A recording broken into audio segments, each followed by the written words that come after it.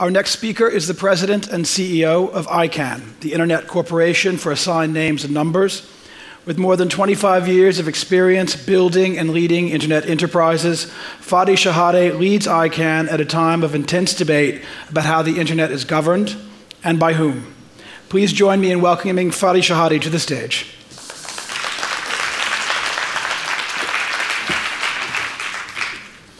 Good morning. I'm happy to be here, Your Excellencies, Honorable Ministers, ladies and gentlemen, and the lady of GSMA and this show, Madame Anne Bouvereau. Thank you for inviting us here. I am leading ICANN, so let me spend just a couple of minutes to tell you what ICANN is, and then we can get to Internet governance, because I think that's what's on everybody's mind. ICANN is the global authority that administers the core identifiers of the Internet. As you know, the Internet is tens of thousands of networks that many of you manage. But what brings the Internet together and makes it one Internet is the fact that we've all agreed to have one root system for the names and one register for the numbers, so we all have unique numbers, and also protocol parameters that ensure that the Internet is one. ICANN manages these identifiers and ensures that they're there to keep the Internet united. We have done so for 15 years now, and not for a nanosecond the identifiers have been down. It's been working, and we need to keep that working. This is important. Why is that important? If the Internet fragments, if we start building different root systems, we will not have an Internet without friction. And what is friction? Friction is not just at the technical level. Friction is at the policy level, at the technical level, at the content level. The more friction in the Internet, the more we all, frankly, lose the coherence that the Internet has brought to the planet. Also, the Boston Consulting Group released a study last month that shows that countries with high Internet friction can lose up to 2.5% of GDP over time. And they even gave a very clear country-by-country friction index. I invite you to look at it, because it gives a clear sense of why is it important to keep the Internet united. Now, for those of you who know ICANN more than others, I know that for many years there have been concerns about ICANN's global stage. Many people feel that ICANN is too close to one government, namely the US government. Let me clarify this once and for all. Yes, ICANN was born out of an initiative from the US government. This is a fact. The US government served as a good steward of ICANN's role, which is central to the functioning of the Internet, for many years. But I'm here to tell you today that last week, the board of directors of ICANN has now officially acknowledged that it is time to move beyond that state, that it is time for ICANN to globalize. It is time, I know this, a lot of people have been waiting for this. It is time for ICANN to become the world's authority. Now, how will we do that? First and foremost, we will do it calmly.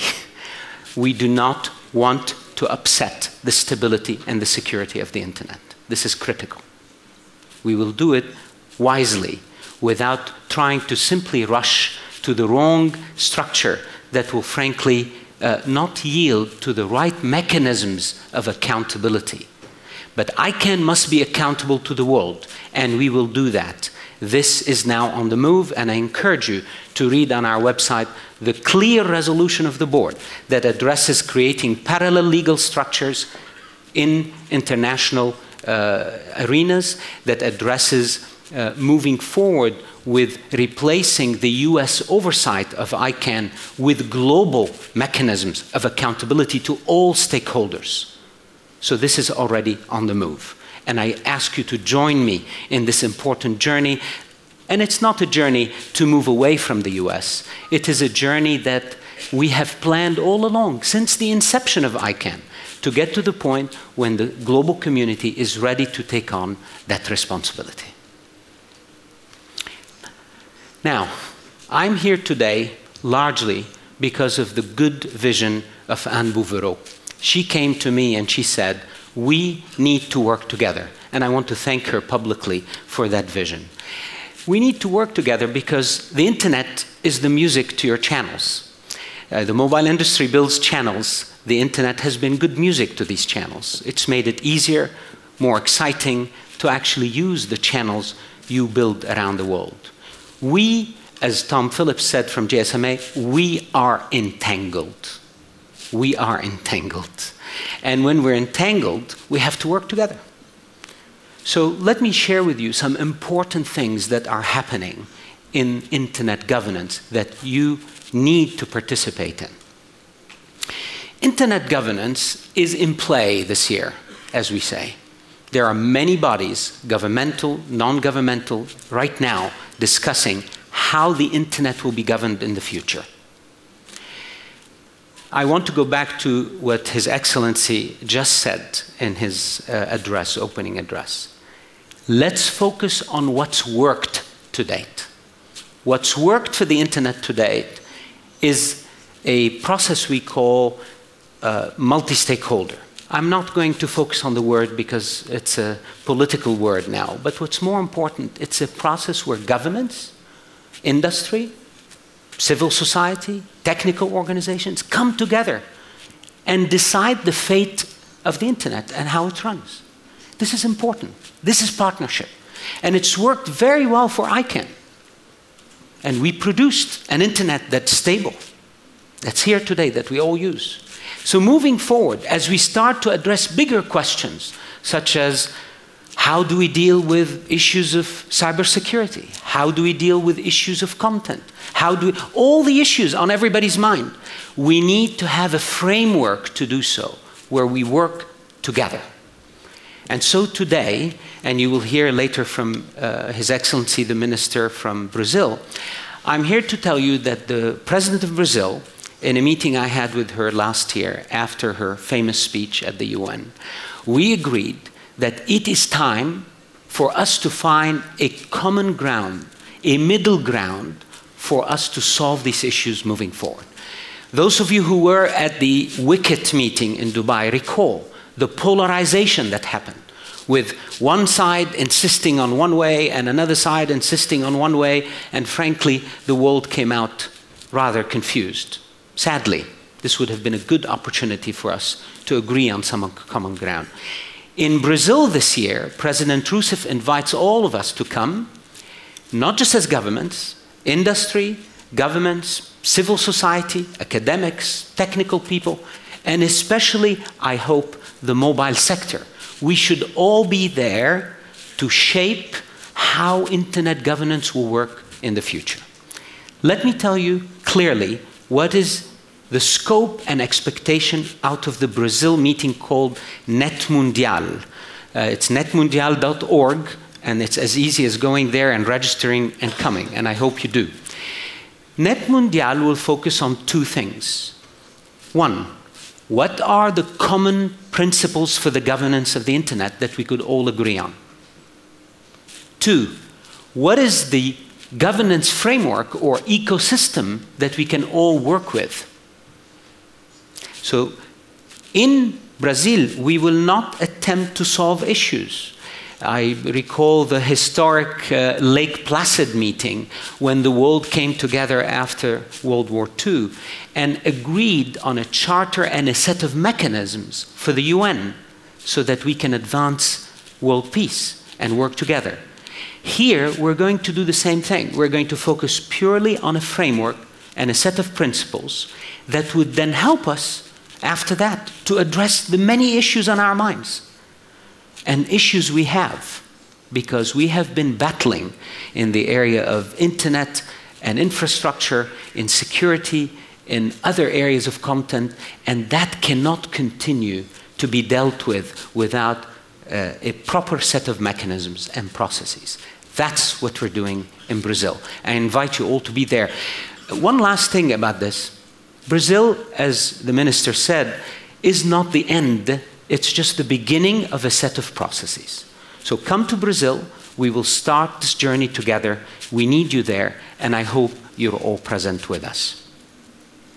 In closing, I just want to say a couple of things. I had the distinct pleasure recently of having a long dinner with Vint Cerf. Vint is one of the fathers of the internet, as they're called. And Vint told me, I asked him over, and you know, Vint is a lover of good wine, so he brought a good bottle of wine from his home, and we had a long chat. And I asked him, how did the word internet come about? I mean, today I see billions of people on the internet, and this is a guy who was there at the beginning. He says, oh, I came up with it. I said, you just came up with the word internet? He says, yeah, we were sitting down, the engineers, and arguing how to internet we were doing interneting of computers. That's where the word started, actually. Interneting of computers, and then we said, this word is difficult. So why don't we cut the netting part and just call it internet? That's how the word came about, he said.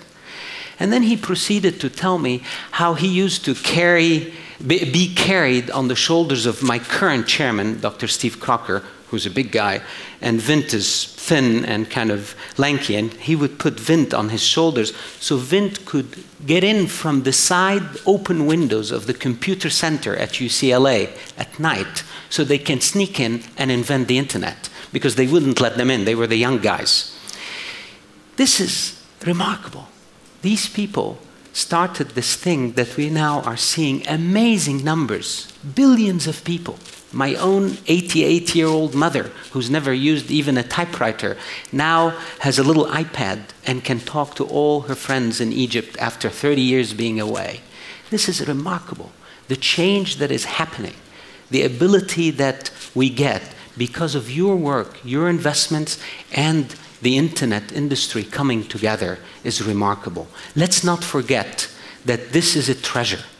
And there are many more billions of people and many mothers waiting for the ability to get this chance. Let's do it together, but let's make sure we do it within a governance model that makes sense to all of us. Thanks again, GSMA. Thanks again, mobile industry, for inviting me.